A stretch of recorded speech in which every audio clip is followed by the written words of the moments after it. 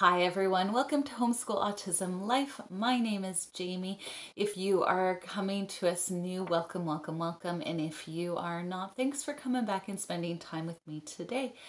This week's video, I just really wanted to do a check-in.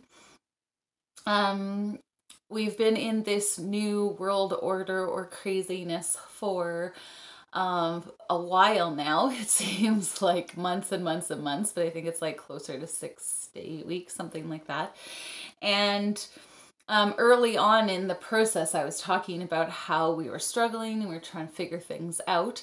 And I feel like I'm starting to get my feet under me.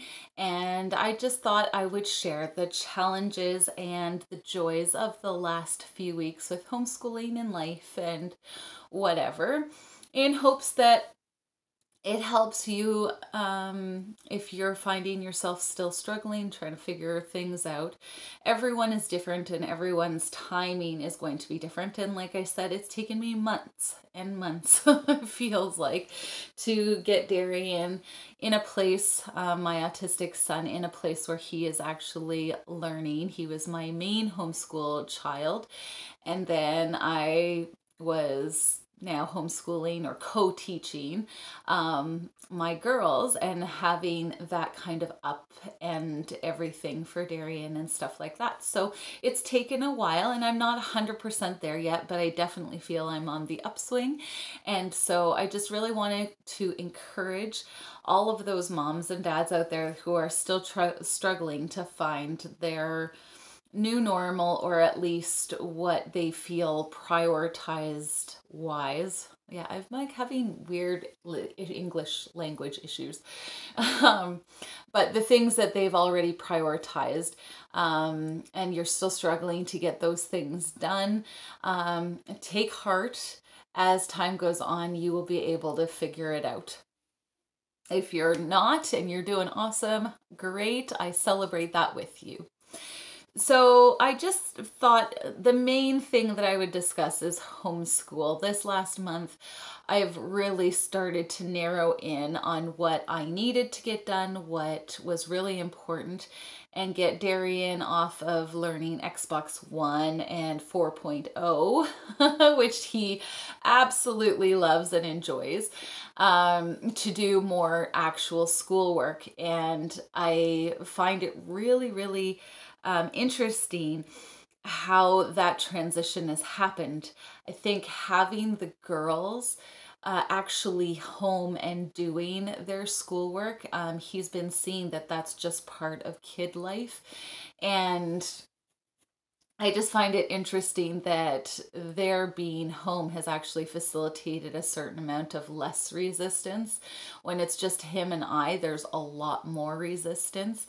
And the other thing that's a complete and wonderful joy is every time that he does something good, it's a huge sunrise celebration. Everything's great and awesome and way to go, buddy. And now the girls have been a part of that. They'll go like to try and give him kisses and go, and he puts his hand on their lips, really just to like make them go away, but they think it's hilarious. And it's just wonderful to see their interaction and stuff around the table because they're doing their schoolwork. I'm doing work with him on the computer, and it's just a wonderful thing to see. And I think he's really getting buoyed by their presence in our homeschool. Things that I'm still having challenges with is getting him into the Sunrise playroom. My girls are still needing regular refocusing. They get distracted very easily. Excuse me, they get really distracted easily, and I feel like my job has been really to help them understand that if they don't get their work done, then they are choosing to do it all day. And you know, you get the eye rolls and whatever from my 10-year-old, but at the same time, I think they're starting to get it. They're starting to understand, and all of my nagging is really paying off. They're starting to understand the choice equals consequence mentality of, if I don't get my stuff done, I'm choosing to do this all day. That being said, I have enjoyed and loved having my girls home. Yes, they fight. Yes, they carry on.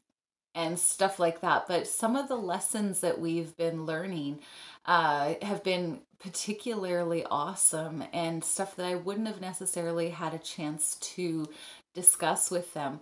One of the things is Nara had to do a research about a story that she was doing, and she wanted to know what the biggest mountain under the water, or volcano, excuse me, under the ocean was.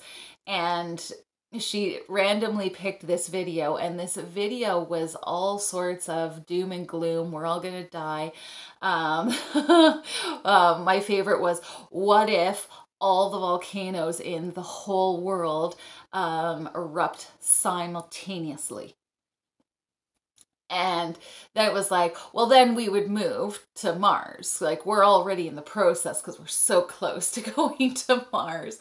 But don't breathe a sigh of relief, because there's an even bigger volcano on Mars, even though 2 minutes ago he said that the plate tectonics were dead and they weren't moving anymore.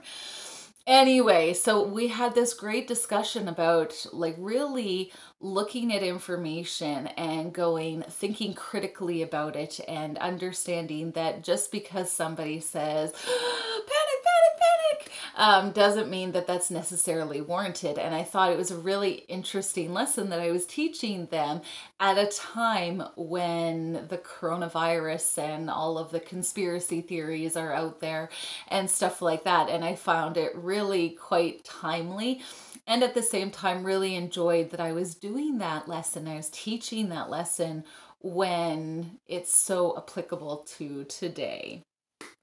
So I'm finding also co-teaching with the teachers. There's positives and negatives.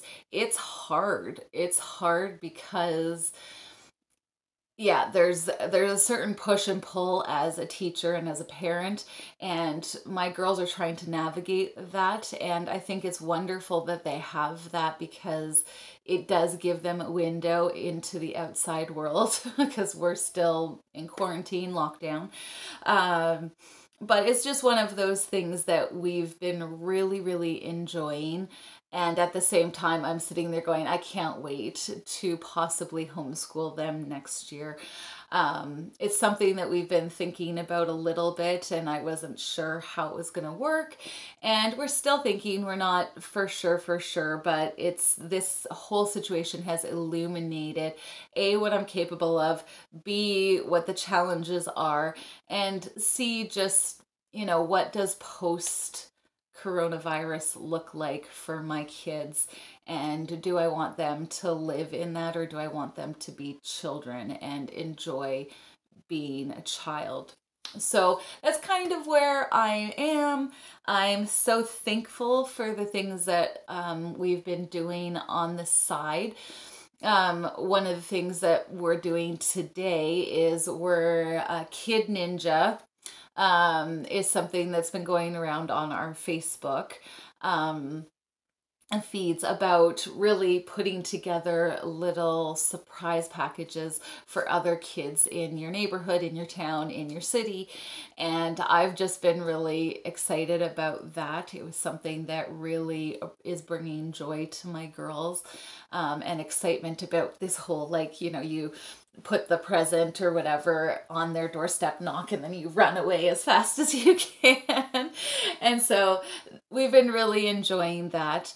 And it's just one of those things where if you can give back even just a little bit, something, taking that, emotional energy and putting it into something fun, as opposed to, why can't I go to school and why can't I be with my friends and stuff like that, has been a wonderful exercise in the girls being really excited.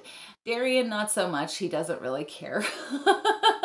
But at the same time, he's been doing awesome, and I am so thankful that even in this crazy time, we are doing well. And again, I always say this, and I hope this is, becoming a catchphrase, not a, oh, Jamie, you're doing it again. But I am really hoping and praying that wherever you are in the world, that you are doing well. We're praying for you, praying that your family and friends stay healthy, and that, in this time of unknowns and insecurities and all of that kind of stuff, you are finding yourself saying, I am well.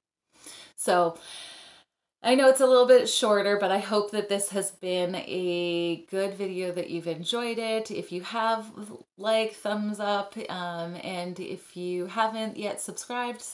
I do videos about homeschooling, autism, and life. Our sunrise program, I should say. And just life in general. Most of them are sit down videos, but on occasion I'm able to kind of sneak dairy in.